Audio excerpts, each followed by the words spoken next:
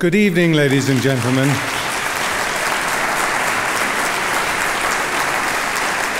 Really, the applause should not be for me this evening. I am the rector of the Institute for Human Sciences here in Vienna, and it is my great pleasure to welcome you to our final keynote of the Vienna Humanities Festival 2023. And it's a particular pleasure because this evening we are also welcoming in the audience the Federal President of the Republic of Austria, Alexander van der Bellen. Welcome.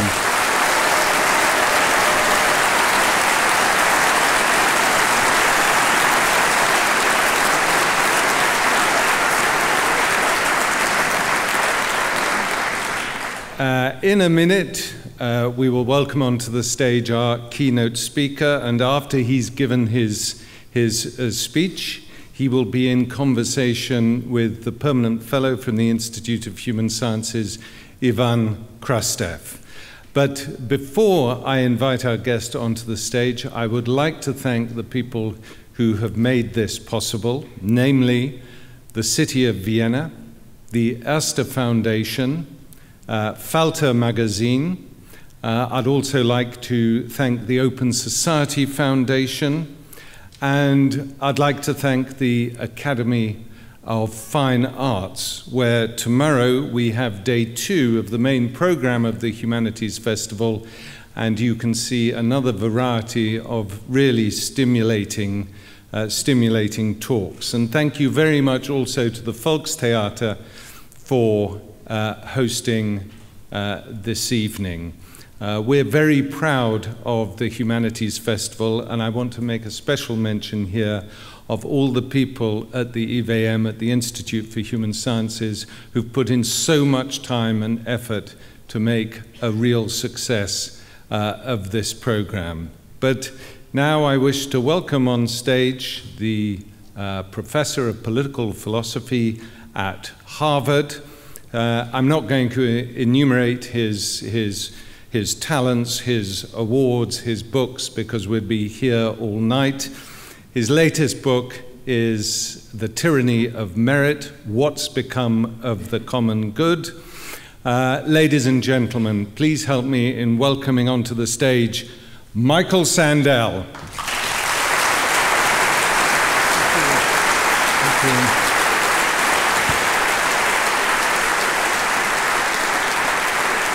Thank you. Thank you, Misha. Thank you very much.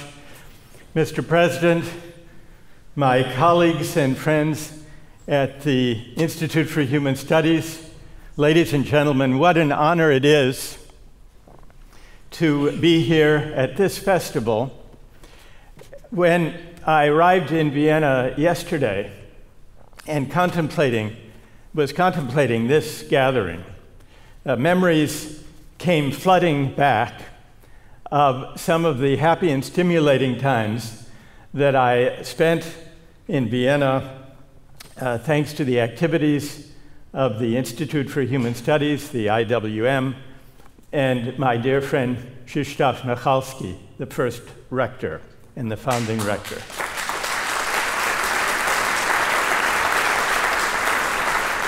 And I hope, it was running through my mind, I hope he would have approved, given at least his wry approval to the argument I would like to put before you, which is about merit. And we'll see if this can pick me up so I can walk in and see you. The tyranny of merit.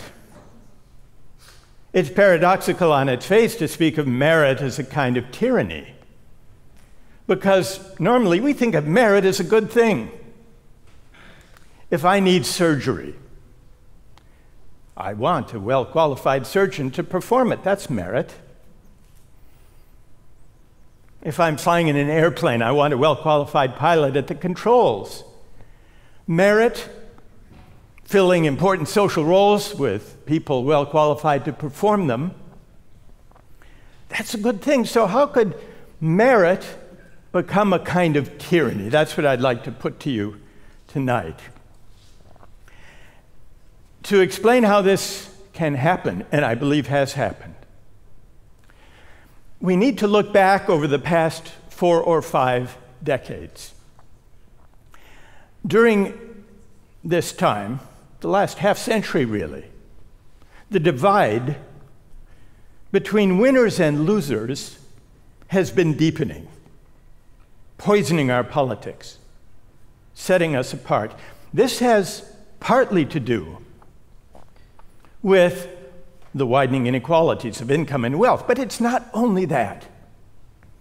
It has also to do with the changing attitudes toward success that have accompanied the rising inequalities. Those who've landed on top during this age of globalization, those who've landed on top have come to believe that their success is their own doing, the measure of their merit, and that they therefore deserve the full bounty that the market bestows upon them, and by implication, they come, perhaps we come, to view those who struggle as lacking merit.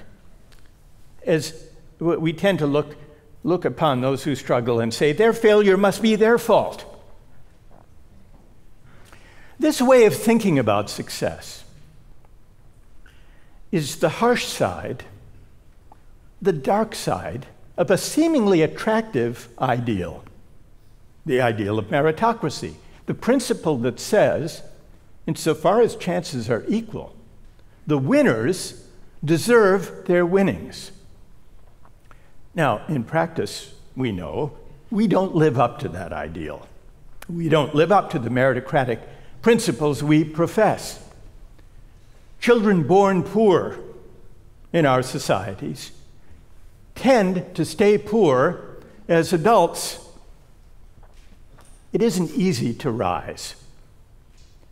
We in the United States, above all, have long said to ourselves, have comforted ourselves with the following thought. Yes, we have deep inequalities, traditionally deeper inequalities than European democracies, but we have long told ourselves, in America, we don't have to worry so much about inequality, not as much as those European societies, because in America, we have mobility. No one is consigned to the fate of their birth. In America, we have mobility, upward mobility, the possibility of rising. Mobility was our answer to inequality. Problem is that at least these days, mobility is not an answer to inequality. A certain degree of equality is a necessary condition for upward mobility. Today, there is greater upward mobility, one generation to the next, in many European countries, especially Northern European countries, than there is in the United States. The OECD did a study asking the following question. At current rates of intergenerational upward mobility, how long would it take for someone born to a low-income family to rise, not to the top, but to the median in their society? In Denmark, it takes 2 generations. In the United States, and also in Austria, it takes 5 generations, from which one might conclude that the American dream is alive and well and living in Copenhagen. So today, greater equality is a condition of rising,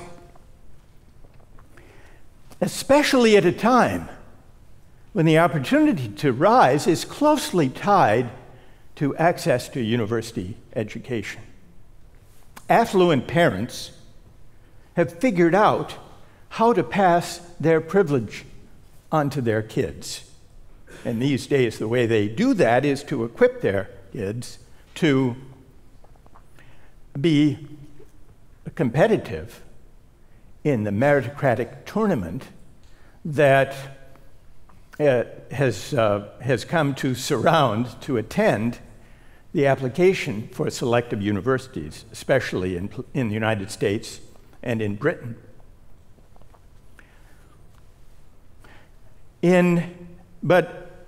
There's a general problem, and it tracks education with not living up to the meritocratic principles we profess in Europe as well.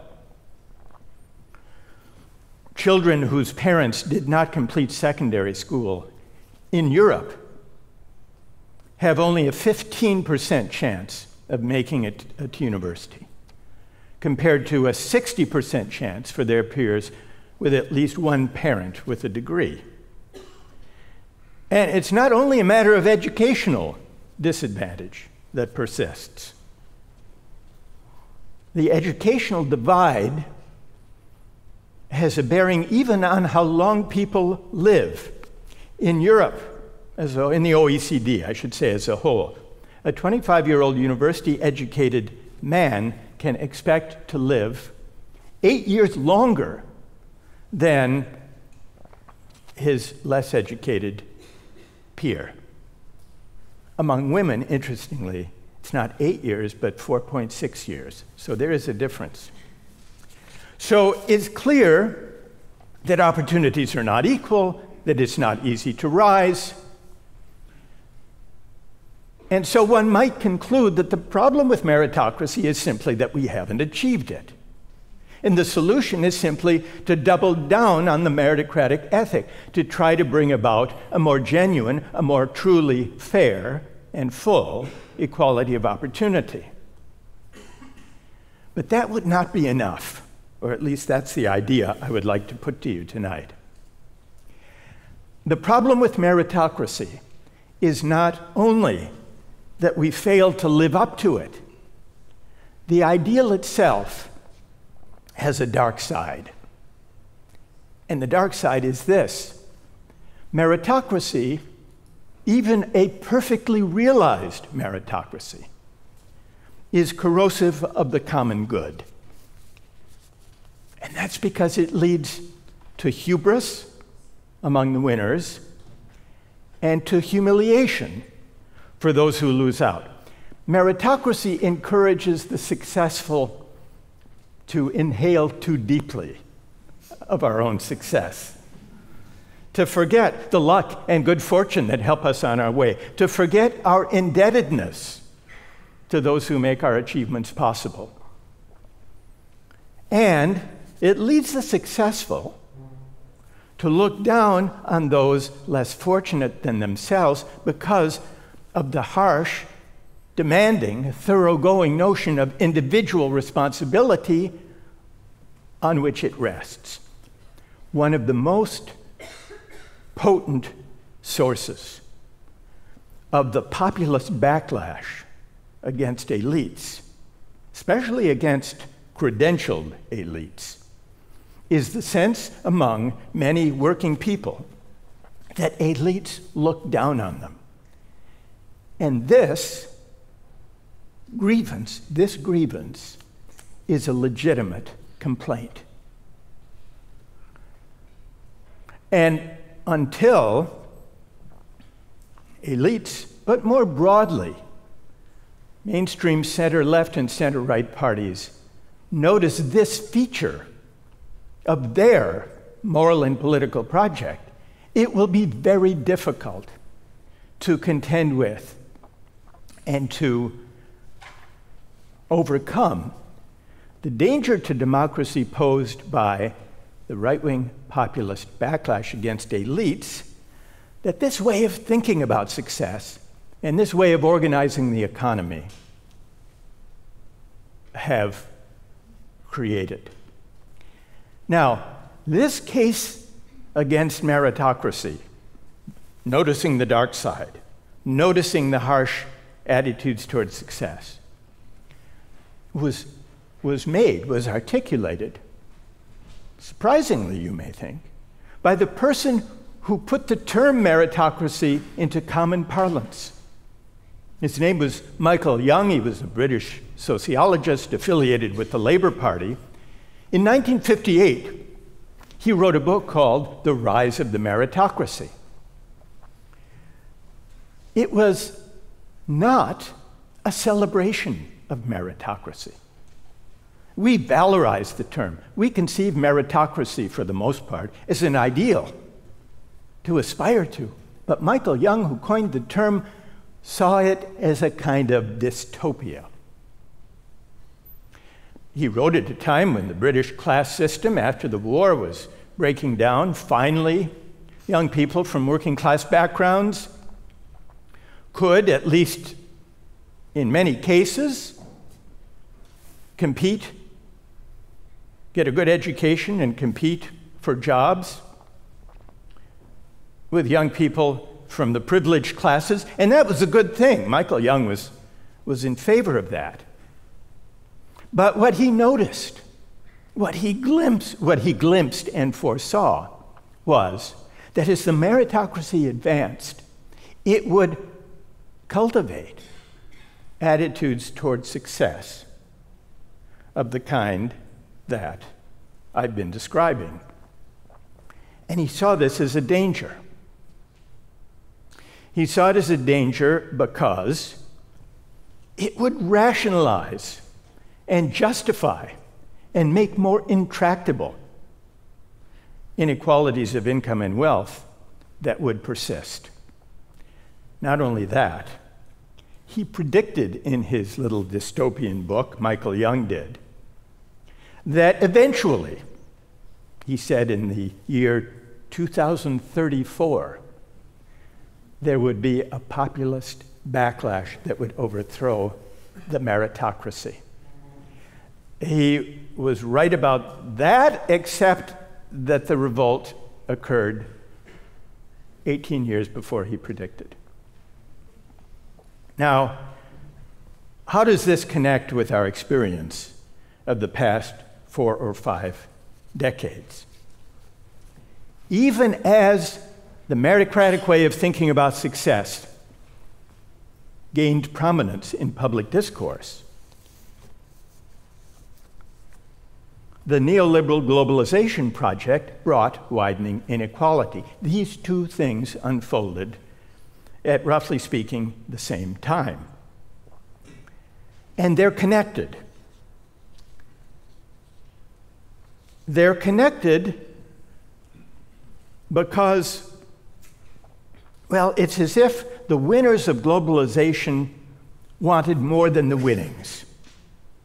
They wanted to believe that they deserved the outsized share of income and wealth that 4 decades of deregulation, financialization, and neoliberal economic policies brought them.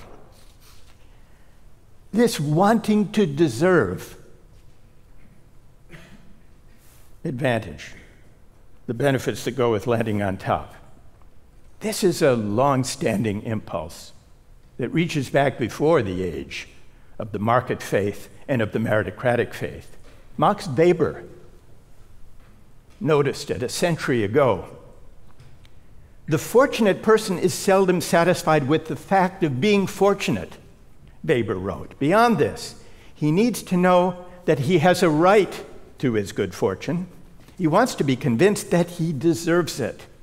And above all, that he deserves it in comparison with others. He wishes to be allowed the belief that the less fortunate also merely experience their due. This is the tyranny of merit. It arises in part from this impulse. Now, the impulse goes back even further than 100 years. Today's secular meritocratic order moralizes success in ways that echo an earlier providential faith, going all the way back to early Christian debates about salvation. Some of the most fraught and interesting theological debates in the history of Christianity involved the question of whether salvation was earned, a matter of merit, a response by God, a favorable response by God to my good works and my faith, or whether salvation is unrelated to what I've done, entirely unearned, a matter of God's grace, a gift of grace.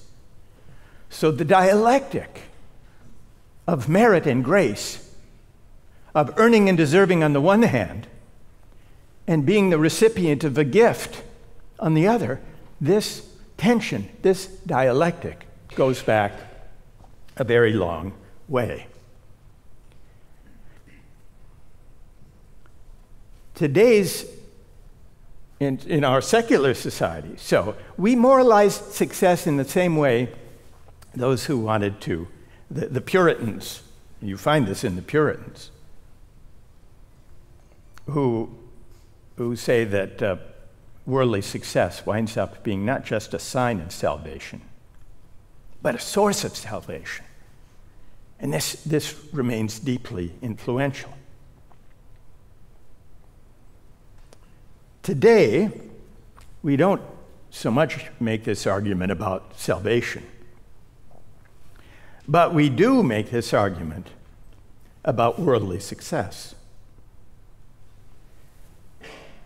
And the ultimate claim for which the meritocratic attitude towards success reaches with regard to worldly success is the idea that, at least insofar as chances were equal, the rich are rich because they are more deserving than the poor. That's the ultimate logic.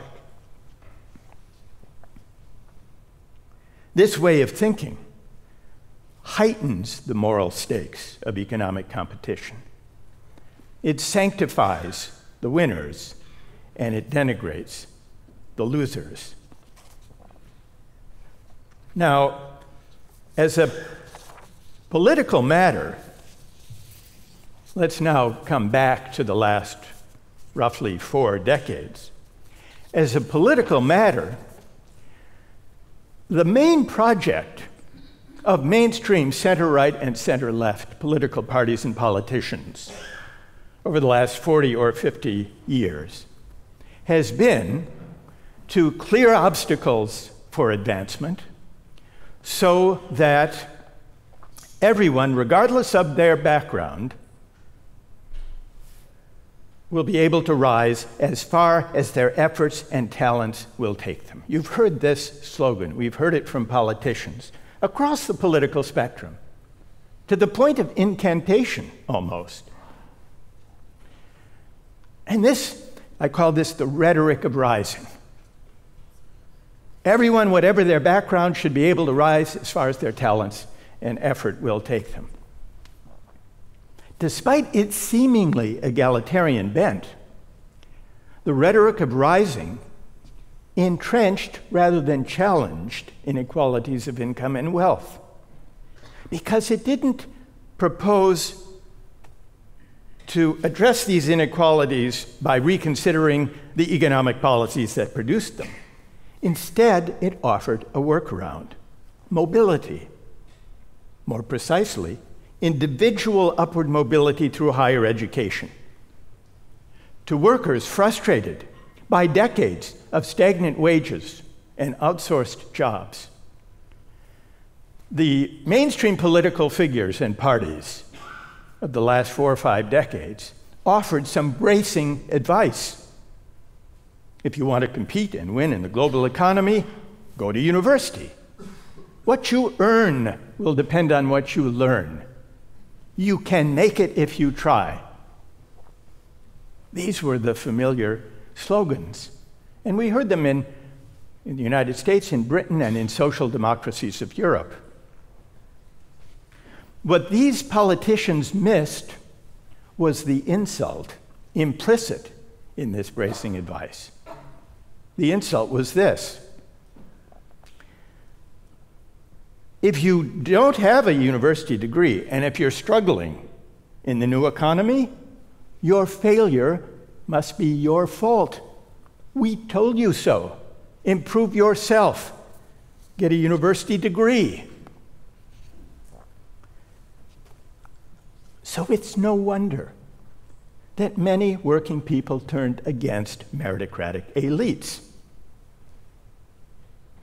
Those of us who spend our days in the company of the credentialed can easily forget a simple fact. Most of our fellow citizens don't have a university degree.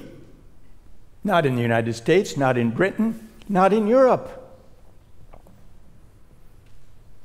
Only roughly a third, little more than a third in the United States, have a 4-year degree. And in Britain and Europe, the figures are roughly similar. The majority do not. So it's folly to create an economy that sets as a necessary condition of dignified work and a decent life a university degree that most people don't have. So, what to do about this?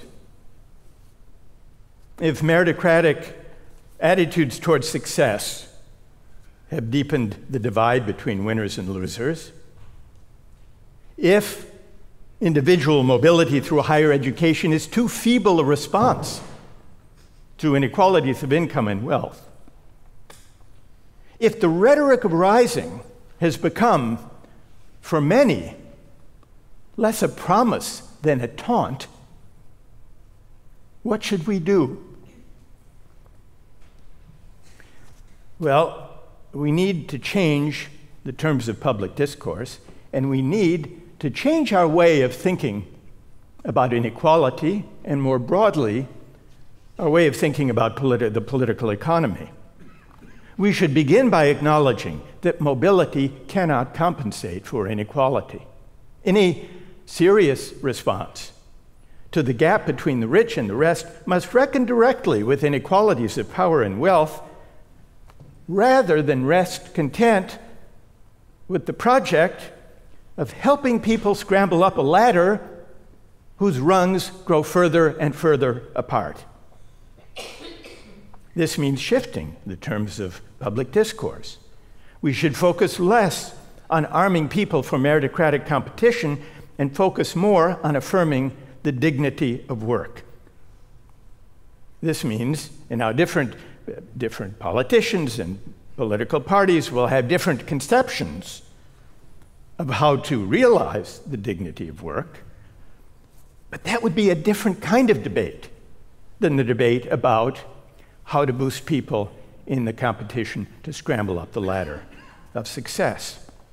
We should ask what policies would ensure that people who don't inhabit the privileged ranks of the professional classes and of the credentialed classes, how can the rest of our citizens find work that enables them to support a family and to contribute to their community and to win social recognition and esteem for doing so?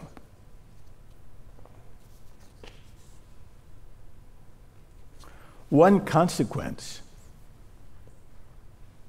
of the credentialist tide is that the working class, people without a university degree, is now virtually absent from representative government. We don't often pause and notice this fact. In the United States, about half the labor force is employed in what are classified as working class jobs, but fewer than 2% of members of Congress worked in such jobs before their election. And if we look at the representation of those without university degrees in the parliaments of Europe, we see something similar. In European societies where about 2/3 of citizens do not have degrees, virtually none of them are members of parliament. Only about 8 to 10%, depending on the country. are present as members of Parliament. So we need to pay attention to this, and we need to take account of the politics of anger and humiliation and resentment. The politics, the political appeal of the right-wing populist figures, such as Donald Trump, who have exploited these grievances, have, in addition to exploiting those grievances, have advanced political appeals wrapped up in racism and misogyny and xenophobia. That's true. But it's too easy, especially for center-left parties, to say, oh, that's all about racism and xenophobia, and to dismiss it without making a serious attempt to disentangle from those ugly sentiments the legitimate grievances with which they are entangled.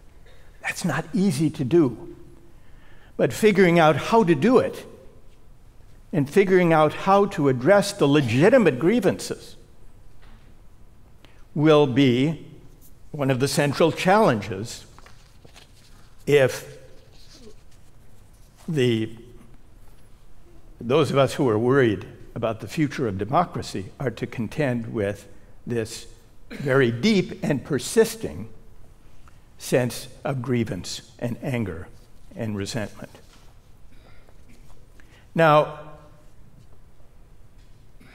all of this suggests that the project of assuring more equal, more genuine equality of opportunity is not good enough. It's necessary, but it's not sufficient.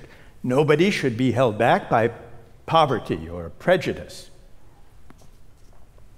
But a good society can't be premised only on the promise of escape, of rising. Focusing only or mainly on rising does little to cultivate the social bonds and civic attachments that democracy requires. Even a society more successful than ours at providing upward mobility would need to find ways to enable those who do not rise to flourish in place and to see themselves as members of a common project. It's often assumed that the only alternative to equality of opportunity is a sterile, oppressive equality of results. But there's another alternative. The other alternative is to seek a broad equality of condition that enables those who do not achieve great wealth or prestigious positions to live lives of decency and dignity, developing and exercising their abilities in work that wins social esteem, that enables everyone to share in a widely diffused culture of learning, and to deliberate with their fellow citizens about public affairs. As I was coming to the end of writing my book, The Tyranny of Merit, I could already anticipate the objection that some might raise, the challenge, the question. Does this mean giving up on the American dream? After all, isn't the American dream about mobility, about individual mobility, about rising? I went back and I looked at the text that introduced the term, the American dream.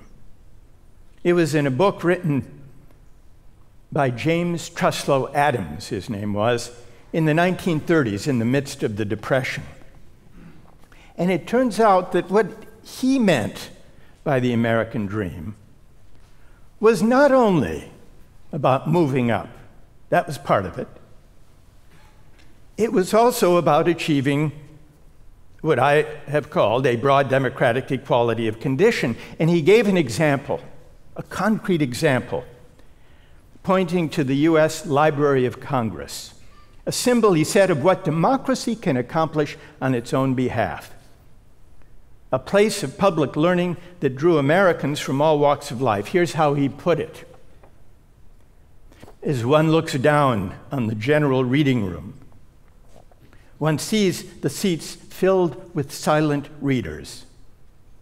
Old and young, rich and poor, black and white, the executive and the laborer, the general and the private, the noted scholar and the schoolboy, all reading at their own library provided by their own democracy.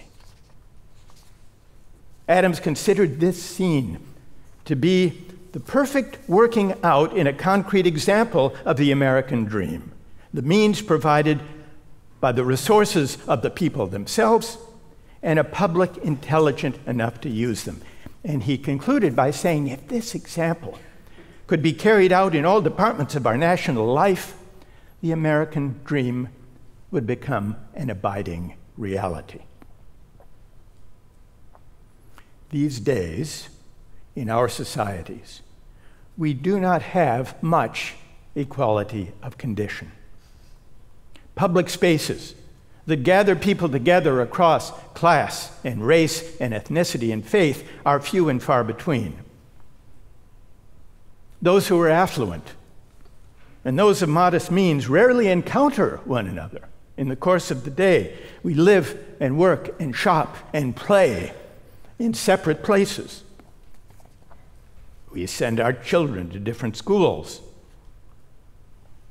And when the meritocratic sorting machine has done its work, those on top find it hard to resist the thought that they deserve their success and that those on the bottom deserve their place too. But this feeds a politics so poisonous and a partisanship so intense that many now regard marriage across party lines as more troubling than marrying outside the faith. This is the achievement of the age of meritocracy. It's little wonder that we've lost the ability to reason together about large public questions or even to listen to one another. The meritocratic conviction that people deserve whatever riches the market bestows on their talents makes solidarity an almost impossible project. For why do the successful owe anything to the less advantaged members of society? The answer to this question depends on recognizing that for all our striving, we are not self-made and self-sufficient. Finding ourselves in a society that prizes our talents, that's our good fortune, not our due.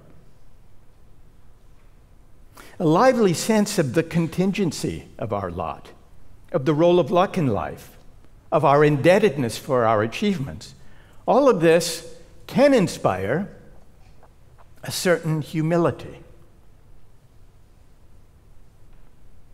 The humility that inclines us to say, there but for the grace of God or the accident of birth or the mystery of fate, go I. That could be me. This spirit of humility is the civic virtue we need now. It's the beginning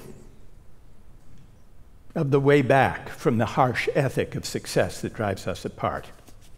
Perhaps it can point us beyond the tyranny of merit toward a less rancorous, more generous public life.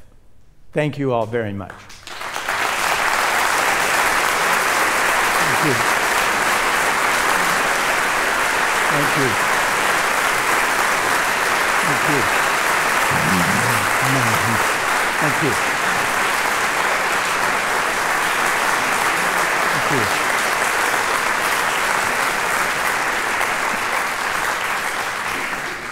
Thank you very much. Before listening to the lecture and before reading the book, I was going to say that Professor Sandel deserves his applauses, but now I'm afraid of the word.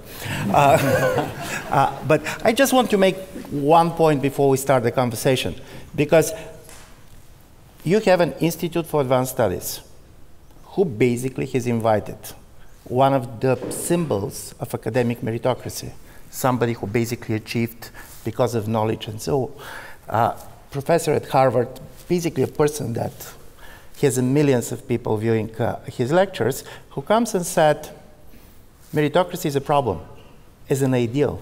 Not simply that meritocracy is not what we see and what we call meritocracy. And I'm saying this because it's a very radical message.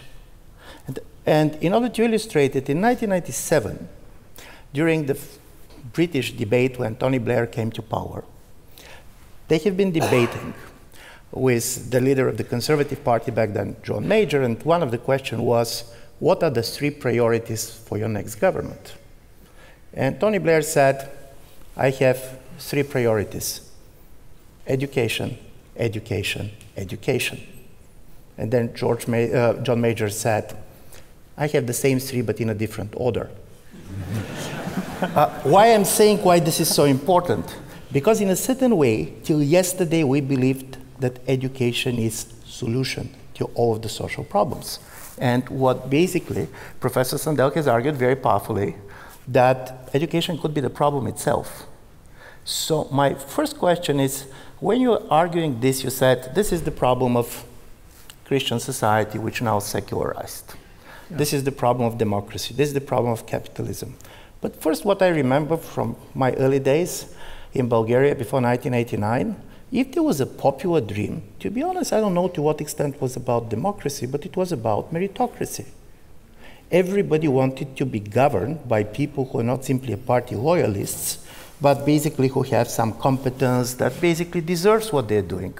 Secondly, if you look at China, the idea of the meritocracy is as popular as in the United States. So my first question to you is, to what extent basically the utopia of meritocracy is not the common utopia of any modernity? And this is, to what extent this is just specific for our own democratic capitalist societies, and to what extent basically it crosses borders, and if there are differences, where are the differences?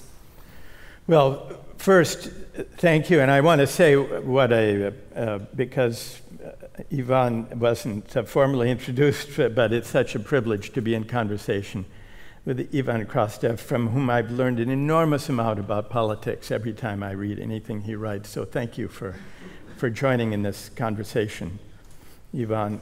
First, on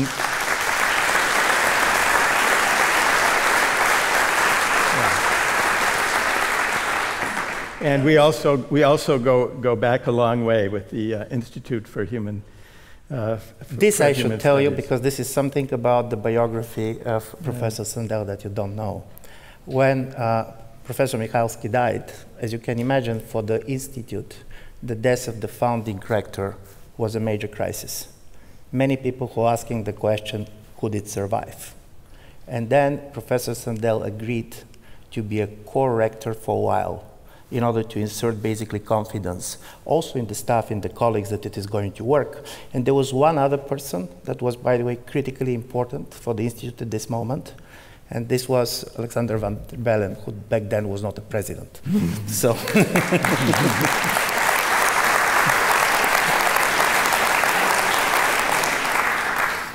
On education, education, education, I too am in favor of education. Encouraging young people to go to university is a good thing. Making it possible for those without the financial means to do so is even better. I've devoted my career to education, so I'm not against it. I come out in favor of education, and I don't think that's a controversial position. But to regard education as the solution to the inequalities brought about by a market-driven economy is a mistake.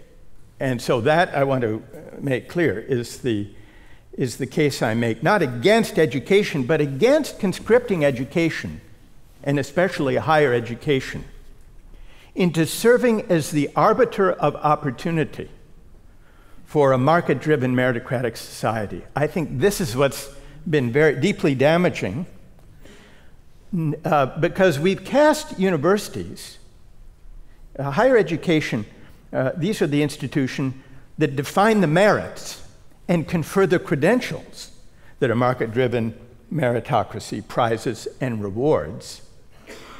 And this, in effect, has turned universities into sorting machines for a meritocratic society.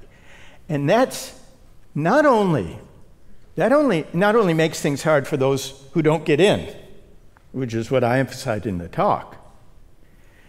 It's also, though it heightens the economic and political and cultural centrality of universities, it's bad for higher education, because gradually the sorting mission, the credentializing mission of universities is driving out our educational mission, the intrinsic purposes that universities should serve, which is not to pick out winners for consulting firms or for hedge funds or for law firms. That's not what education ideally is for. It's to invite young people, as many as possible, to reflect on what's worth caring about and why, and to reflect on fundamental human purposes and ends, and to cultivate the love of learning, not to be sorting machines. So conscripting higher education for this purpose is not only politically corrosive of solidarity and generating of resentments, but it's corrosive of the intrinsic goods that higher education should be pursuing. So that's on education. As far as meritocracy being a kind of defining feature of an aspiration of modernity,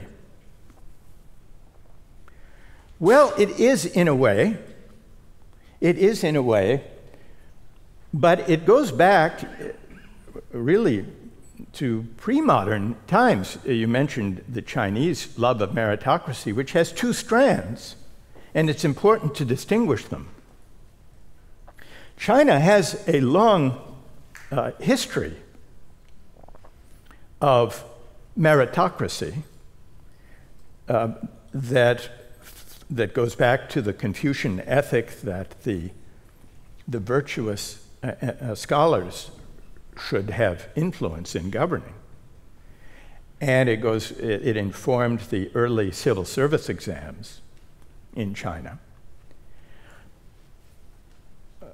Today in China, the love of meritocracy comes very close to another strand, which is bound up with a market meritocracy, which is very close to what we have in Western capitalist democracies in what I was describing. But there's an important difference between these two traditions, the more ancient conception of meritocracy, which for us, if we think about the right to rule, we want to be governed by the best. Why not? But for us, when we think about being governed by the best, we tend to define merit as technocratic expertise. There was a famous book by a journalist, David Halberstam, writing about the run-up to the Vietnam War. The brilliant people, the well-credentialed people who John Kennedy brought into his administration and whom Lyndon Johnson inherited. The best and the brightest, he called them. They had technocratic expertise. But they lacked political judgment. And it was the best and the brightest in the technocratic sense who brought us the folly of the Vietnam War, and who also brought us the folly, subsequently, of the deregulation of the financial industry and the decision not to regulate derivatives. The best and the brightest, measured by academic credentials and prestige, Ivy League credentials. And Actually, there's a story in Halberstam's book that draws the distinction between merit as technocratic expertise and merit as grounded human civic political judgment. Shortly after John F. Kennedy took office and appointed this glittering credentialed cabinet, Lyndon Johnson, who attended a teacher's college in Texas, went to his mentor, also from Texas, Sam Rayburn, the Speaker of the House, and told them how marvelous and brilliant were all of these people. To which Sam Rayburn replied, "Well, Lyndon, they may be all as smart as you say they are, but I'd feel better if at least one of them had run for sheriff once." He understood the difference between merit as technocratic expertise and merit as, to go back to the classical formulation, civic virtue, civic excellence.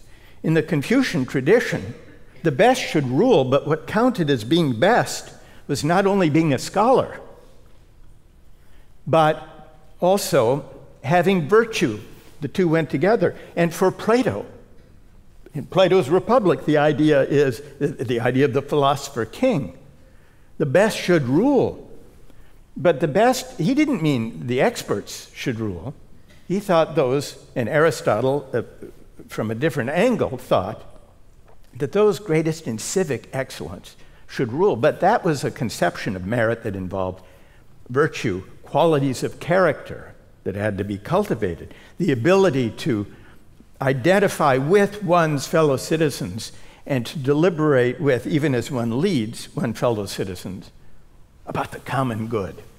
So, as a dream of modernity, I think these two different strands of meritocracy became entangled, and part of what I think we need to do is to disentangle them, to be more critical of technocratic expertise and more attentive to, well, civic virtue. This is a great point, because one of the things that you have in the book, you didn't touch on the lecture, which was also very well argued by your colleague from Yale, basically Daniel Markovits, is the following. We know now that meritocracy produces inequality, is not solving it, that it is very bad to be a loser in the meritocratic game. But what he's also arguing is that, in a certain way, the winners of meritocratic game starts to hate meritocracy. And let's give you one example. As you know, it's not difficult to know how long the top lawyers in the United States are working, because they're billing you for this. And as a result of it, he figured out that basically, on a weekly basis, the time they have been working is equal to the time that proletariat work, according to Engels in his famous book, The Working Class in England. So you have a certain type of elite which is not a leisure class anymore. Most of these people work a lot, including bankers. They're getting a lot. And here comes, in my view, the real challenge to any type of a egalitarian ideal. Because the biggest problem of these people is, most of them, by the way, and this is very strongly in your book, most of the people that we are calling rich made their money, not of the money that they inherited, but basically money they earned. And some of them even earned it as a high salary and others. But they're investing this money in order to educate their kids. And here's the problem of any, in my view, egalitarian idea. How you can love all the kids in the world as much as you're loving your own children.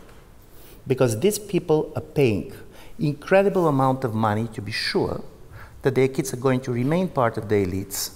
Because in order to get to Harvard and other places, it's not simply that basically you should be rich, but you should start to be trained when you're 5-year-old.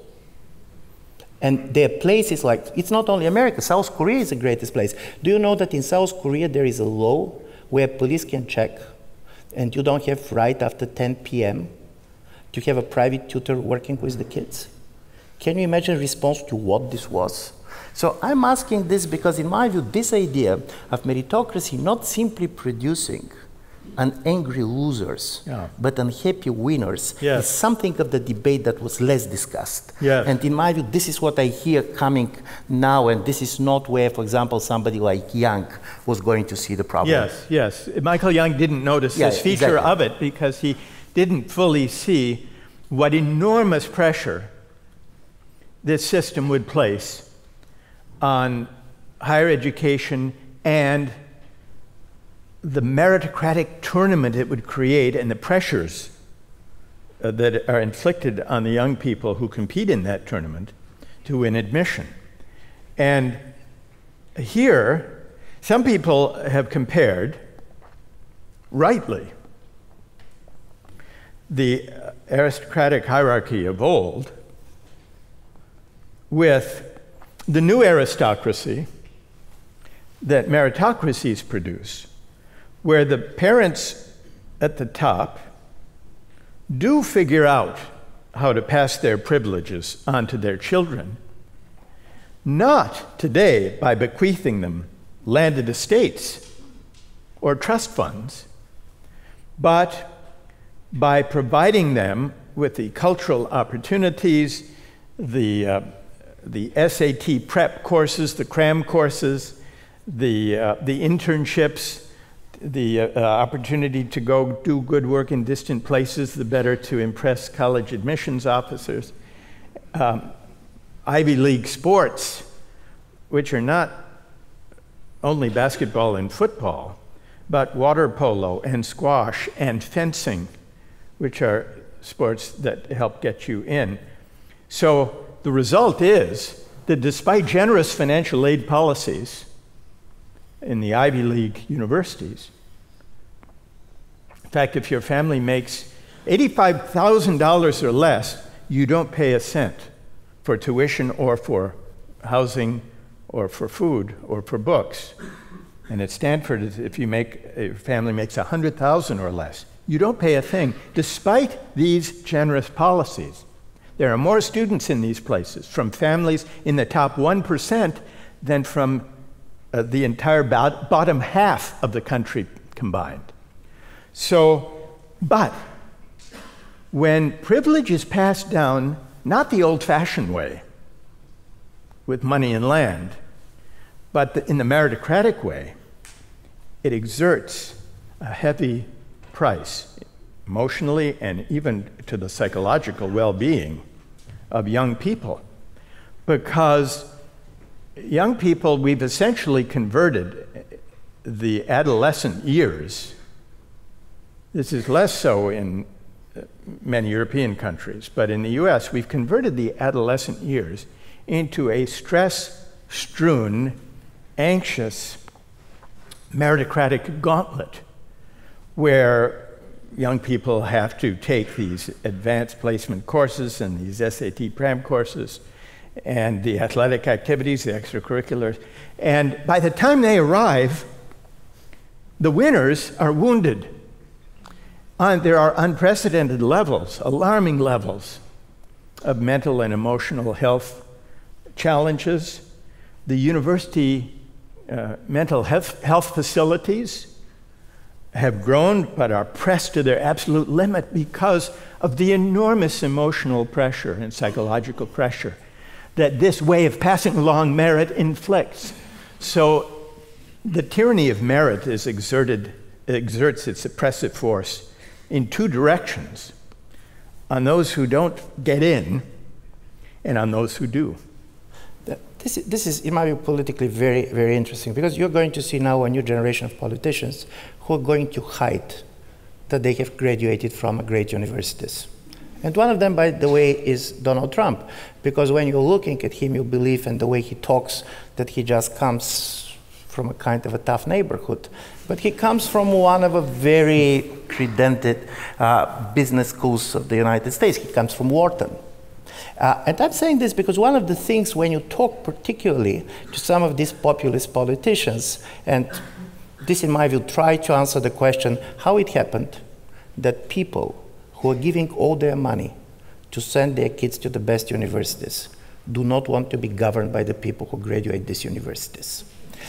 This is a real issue, and the real issue is first, and I'm really very much interested on your comment. For the meritocratic idea, society looks like a school. You go there, and the best are doing better, and the others are not doing very well, and they deserve it. And basically, the best students are dating the best boys or girls. and this is fair. From the point of view of the populist, society is a family. I basically help you because not you deserve it, but because you are one of us. And secondly, meritocracy creates a level of mobility, but not social mobility up, but also geographical mobility. Mm-hmm. If you're going to graduate from Harvard, you can find a place to work anywhere. So you have an exit.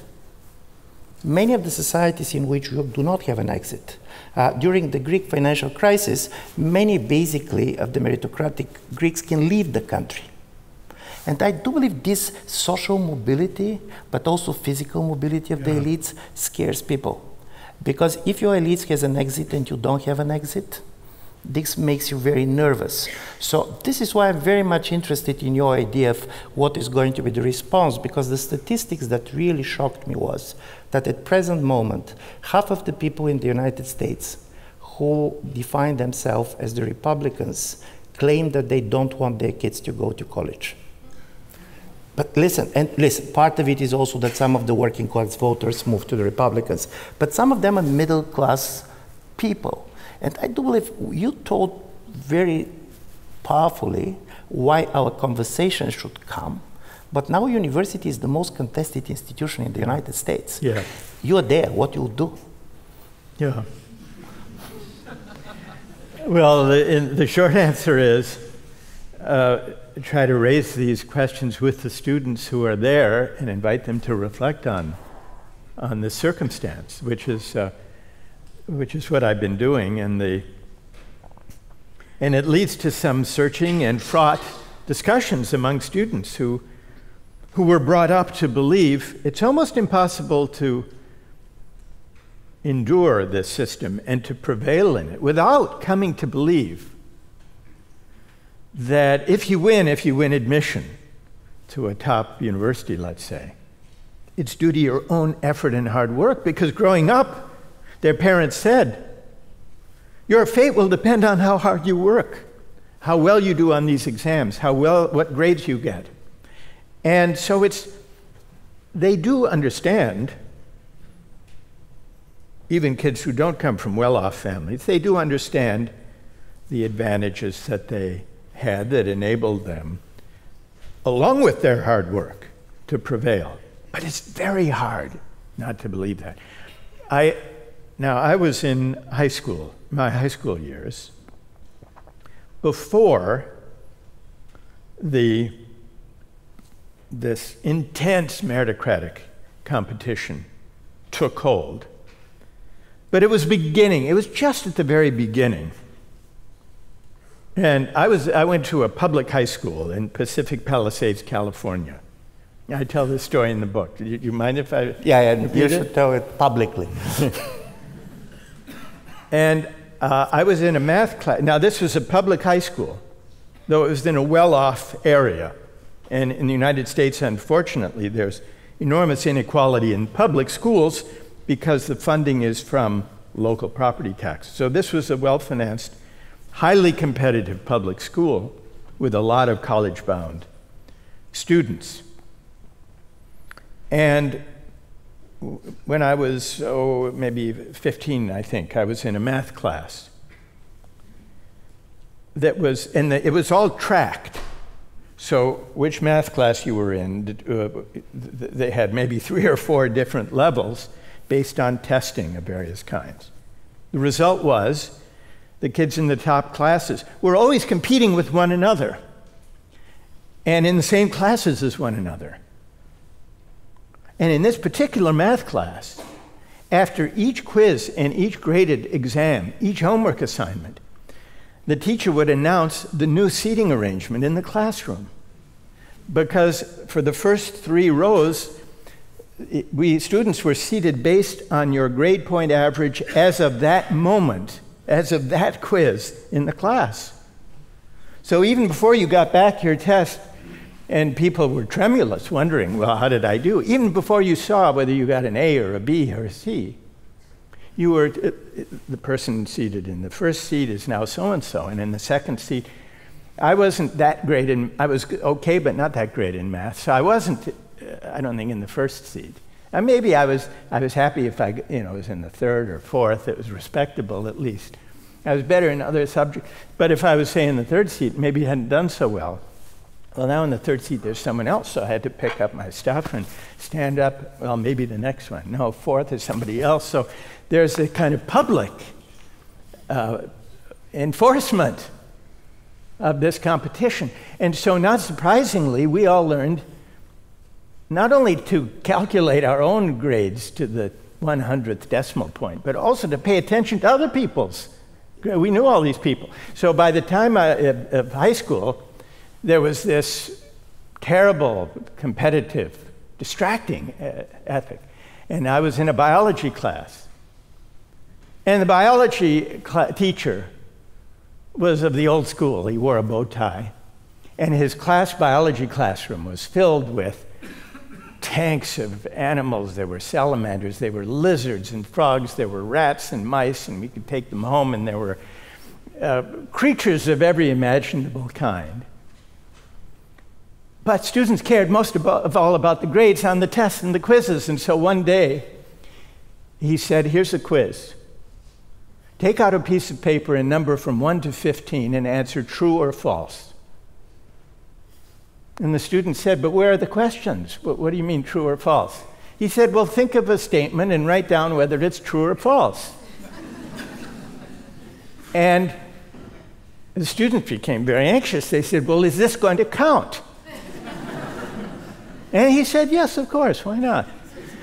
At the time, I just thought it was an eccentric, amusing kind of classroom joke. But in retrospect, as I was writing the book, I realized that in his own way, this biology teacher was trying to get us to step back from the striving and the sorting long enough to marvel at the salamanders.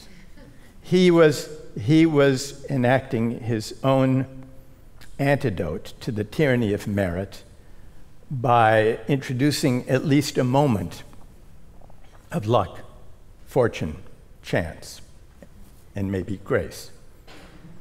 Listen, first, I'm so grateful that I was not in your school. But secondly, what is critically important, because, and you know, in Sweden there was a moment of Finland, places where the kids, particularly in the early years, they have not been graded at all and so on, and didn't end well too. So it is easy to say that meritocratic principle has this dark side, but it is not easy to be replaced by a principle. And in my view, this is the problem.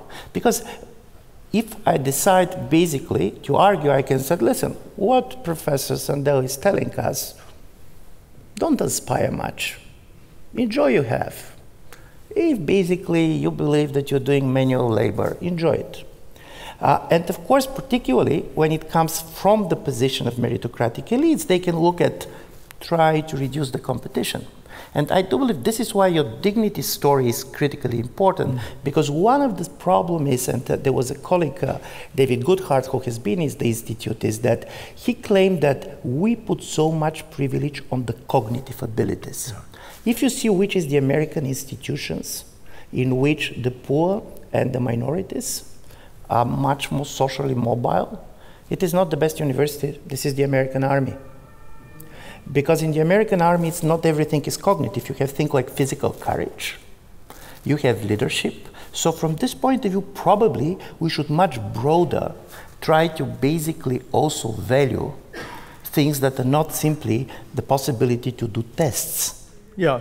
Well, we need one of the practical policy implications of this analysis is that we need to invest more than we do, certainly in relative terms, in vocational and technical training, and to invest in equipping young people who pursue the trades. And we woefully underinvest in those areas. Germany is somewhat better than the United States in this regard by taking more seriously vocational and technical training and apprenticeships. But it's not just a matter of money and investment, it's also a matter of respect, social recognition, and esteem for people who perform roles and hold jobs that don't require a university credential, we should not assume that those jobs and social roles and the people who perform them are worthy of less respect and that their work is less valued than people who have credentials or professional degrees. And so this, we were talking last night about how in the German election this became a theme, at least to try to shift the way in which, at least rhetorically, but also ideally in policies and investment, to try to shore up the respect, or put it this, well, to the respect of people who may not be good at standardized tests, but who nonetheless make important contributions to not only the economy, but also to the common good more broadly conceived. By the way, just to understand that these ideas are not simply a good talk, it was the book of Professor Sandel that made a very strong impression on the current German chancellor. And he decided basically to structure the campaign of the Social Democrats on the last elections very much according to this line. Basically, the fact that you don't have university education does not mean that you do not deserve, and so on and so on. It worked well for him. I mean, on the elections. But the real question for me still remains the following. Is this about education only? Because much early on in the 60s and 70s, there was a book which probably many of you remember. Daniel Bell wrote this book on the cultural contradictions of capitalism. And he made a point which I found very relevant to your talk. He basically said, listen, the way we are valuing some people in the field of culture should not be the same in the field of economy, should not be basically in other fields. Is this not the problem that, in a way, success started much more to mean financial success? Basically, normally, you have all these great writers in 50s and 60s, which everybody knew that they're great writers, but they were not selling well. And it was even non-prestigious to sell well. There were some people, you know, in 60s there was a subculture in which, for example, there was a famous book, Making It by Podhoretz back then, who said he was the first celebrating that somebody coming from counterculture was published in the New Yorker, and he liked it, because the idea was that there are certain different groups in which you are valued. Suddenly now, if you are great in something, you also should be rich. And to say something also, because I don't have a good school story, but these few times in which I have been walking around places like Harvard, one of the things that strikes you is how much people talk about money. Listen, it's a great university, there's a lot of talent and so on, but exactly because it is a talent, you also have the 1% of a star professors, and also you have all these very gifted graduates which cannot get tenure and so on. I'm saying this because to what extent the fact that suddenly all these different spheres of life have been financialized, that allowed people to compare between fields that before were incomparable, is not part of what we are facing. Yes. This, I think, goes beyond, I think this is a serious problem. It goes beyond meritocracy to the companion of the meritocratic faith, which is the market faith, which was not only, as it operated in the last 50 years, the market faith was not only that markets are the primary instruments for achieving the public good, because they're efficient. The case for markets, the deep source of the market faith was not even mainly that markets deliver the goods and prosperity and affluence. Deeper still was the belief that markets provide a neutral way of deciding contested questions about value. what's valuable, what counts as a valuable contribution to the common good. And this is closely bound up with a certain version of liberalism, which says, in pluralist societies, we disagree about values, about how to establish the value of this contribution as against that contribution. And if we were to debate virtues and values and conceptions of the good life in public, we'll have hopeless disagreement, and maybe even we'll have coercion with the majority imposing its view of the good life on others. So better to seek principles and mechanisms, well, principles of justice and mechanisms of allocation that spare us the need, us democratic citizens the need, to reason together and argue together in public about substantive moral ideals and values. This is the deep appeal of markets, and it's bound up with the appeal of liberalism as neutrality. It's a false promise. It's a false promise because letting markets decide what social roles contribute the greatest value does not leave those questions undecided. It simply means that markets, superintended typically by the wealthy and the powerful, will decide those questions for us and will tell us that the money people make is the measure of their contribution to the common good, which is untrue. But if I could, so I think it's the market faith that flattens all goods and modes of appreciation for a great novel or for a great work of culture into a single uniform measure of value. In that way, it's connected not with liberalism as such, but with a utilitarian idea, a Jeremy Bentham-like idea, that all goods in principle can be captured along a single uniform measure of value, which is then organized and fed into the market. And this, I think, another way of describing how this market faith took hold was that in the last 50 years, during the age of meritocracy, we also, at the same time, partly independently, shifted from having market economies to becoming market societies, by which I mean societies that flatten modes of valuation into a single uniform measure of value. Thank you very much. We have 4 minutes, so I kept the easiest question for the end. And this is, imagine that in this room, you have all the decision makers in the world. And they're really ready to listen to you. And they agree with your major idea that, which I very much, that first there is a problem with meritocratic elites, not simply with the fact that meritocracy does not work, and that something should change. What would you ask them to change? Well, I would ask them to change two things. Well, first,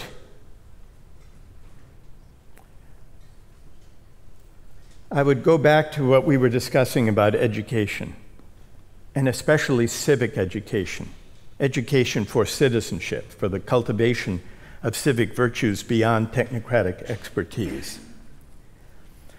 I would say, in addition to investing more money and according more respect to technical and vocational training and the people who perform jobs that don't require a degree,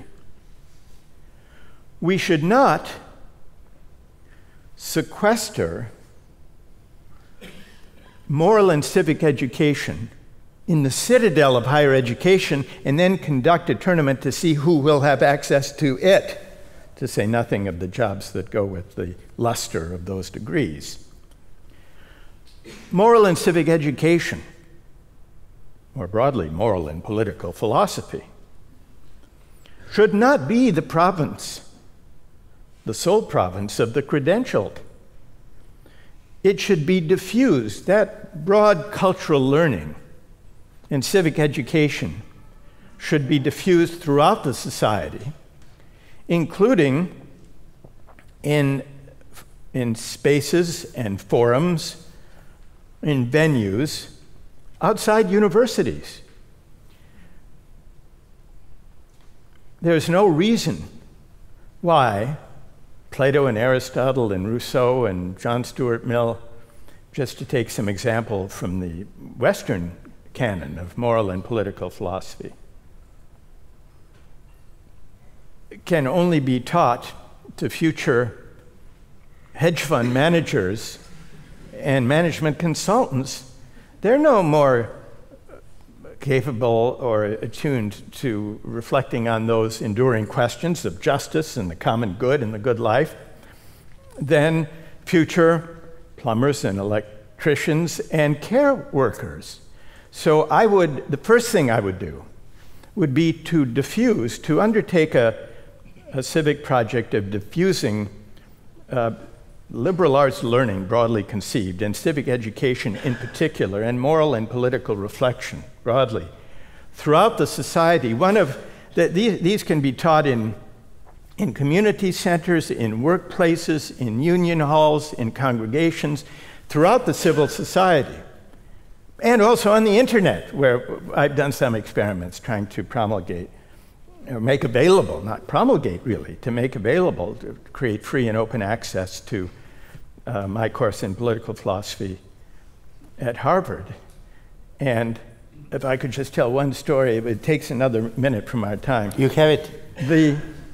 We never imagined that when we did this experiment, before MOOCs and all of this stuff, that millions of people would want to watch lectures about philosophy. But one of the greatest reward that came to me was when a colleague of mine came back some years ago from China and said he was in a taxi in Beijing, and the taxi driver asked him where he was from, and he said Massachusetts. He didn't say Harvard.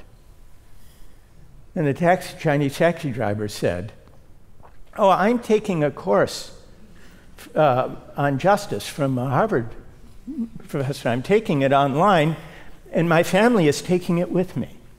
The taxi driver in Beijing. That made the entire effort worthwhile. But it also is in line with what my first proposal, which is broadly to diffuse and make available access to civic education and moral and political philosophy everywhere. One of my favorite examples, one of the strongest labor union organizations in the United States in the late 19th century was the Knights of Labor, they called themselves. And they pressed, like all unions do, for better wages and shorter hours and safer working conditions, but one of their demands was reading rooms in factories, so that on their breaks from work, industrial workers could read newspapers and periodicals and other relevant books and inform themselves about public affairs so that they could have a meaningful say in self-government. We don't think of unions as having that mission anymore, but that would be part of my proposal. That would be a small example. And it's related to the second proposal, which is, we've been talking about lofty terms of public discourse and turning, which I think we do need to turn the focus of public discourse. But we need also to reimagine the civil society by creating, within the civil society, within cities and towns and neighborhoods, arenas for class mixing that we currently lack. We need to try to reconstruct and reimagine public spaces and common spaces where citizens encounter one another in the course of the day. Democracy doesn't require perfect equality, but it does require that people from different backgrounds encounter one another, bump up against one another in the course of their everyday lives. Because this is how we learn to negotiate and to abide our differences. And in the end, this is how we come to care for the common good. It's a civic life, a class-mixing civic life, that recalls us in concrete ways to the possibility of a shared common life and a politics of the common good. Those are my two modest proposals, Yvonne, at least to begin. Thank you very much. Thank you. Thank you. Thank you.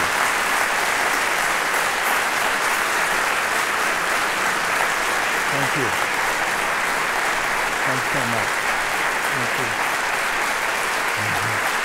Thank you. Thank you so much. Thank you.